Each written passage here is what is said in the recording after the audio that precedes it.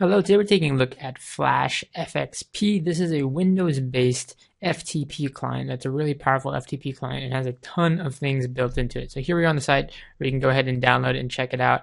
And here is the app itself. And it's worth noting here that there's a ton of different things packed into FlashFXP because it provides additional security with SFTP or Secure Shell SSH, of course, FTPS, Secure Socket Layer over FTP, and seamless one-time password support. So it's really easy to log into your web directories, so on and so forth.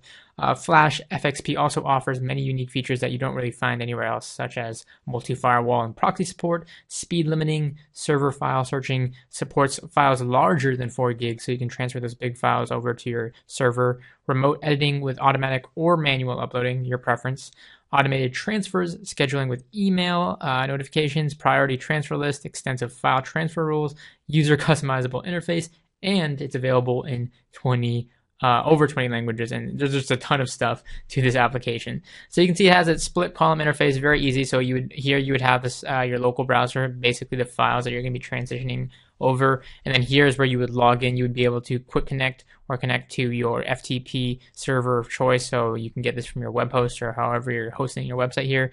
Fill it all in, and it has that great one-time password support, so that way it's easy just to log in from there on out. You can save your logins or manage multiple logins. And then you would basically see the file tree the same on this side, and then you can obviously even switch this to your local browser. You have a little log right here that tells you when you're connecting, how if you're connected in via the remote side, if there's any issues, it'll bring it up here in the error log. And the same thing here, I can just navigate through my computer here, so I can get files, I can grab documents. You would then be able to take the file that you want to, of course, transfer over, be it, some web documents, maybe it's just certain files for your site, design, stuff like that, and you just drag it over.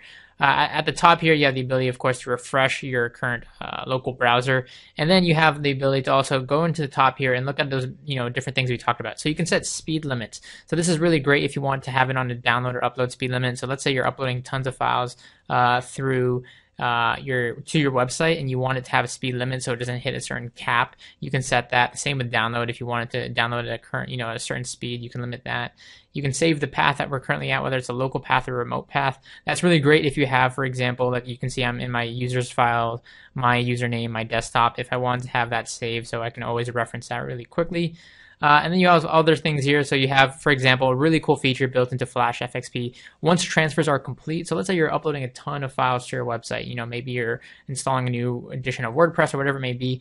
When it's complete, you can have your computer do certain things, like you can have it quit the program, you can have it log off the computer, turn off the computer.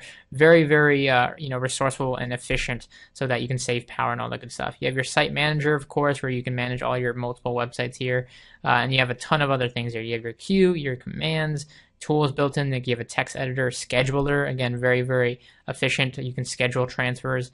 Directory, you can, deal with all the synchronized browsing and directory here. You have view trees. Like I said, you have ability to really customize the way your interface is. You can have graphs, raw command lines. So you can see I can add all these fun stuff in here as depending on how I want my FlashFXP interface to operate. So a really, efficient FTP program. It has a ton of great features built into it, and it's definitely worth checking out.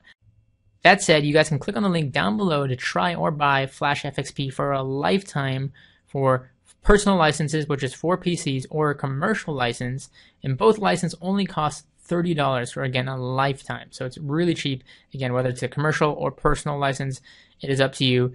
Check it out. All purchases are secured, of course, with HTTPS, and there's a 14-day money-back guarantee, so there's no risk when buying it. This is FlashFXP. Thanks for watching.